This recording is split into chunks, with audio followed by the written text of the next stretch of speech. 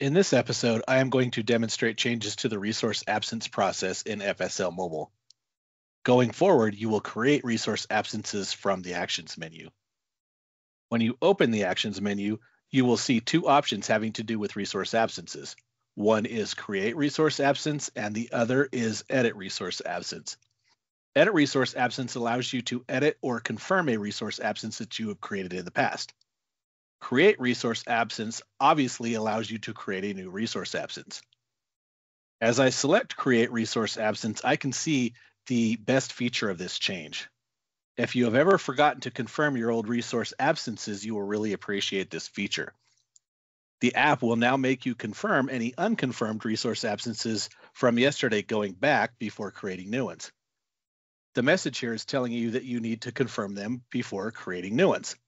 To do so, click Confirm Delete RA and click on the RA number to open it.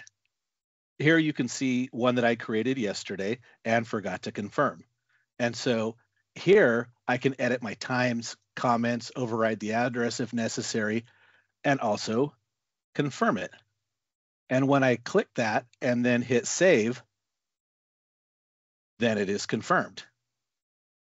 Reopening the Actions menu and clicking Create Resource Absence now allows you to create a new resource absence. This process is mostly the same to create one, except that you now have to toggle home address, plant address, or address override to change any of those. Selecting address override will have a pop-up box that asks you to allow the phone to submit your exact address instead of you having to type it in. And you can see that when I hit allow, it puts the address in where I am currently at. You can also click into the address search box and type in an address.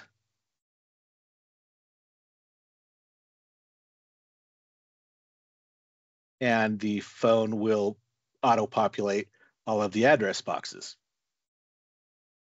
Once done, if the times are in the past, I can confirm this and save it. Or if these are future times, which they are, I would just hit save, and then I would need to come back later and edit or confirm my resource absence. Since this one is complete, I am going to click save to finish the process. And I can now see that resource absence sitting there. And this is how we will create resource absences going forward. Thank you for watching.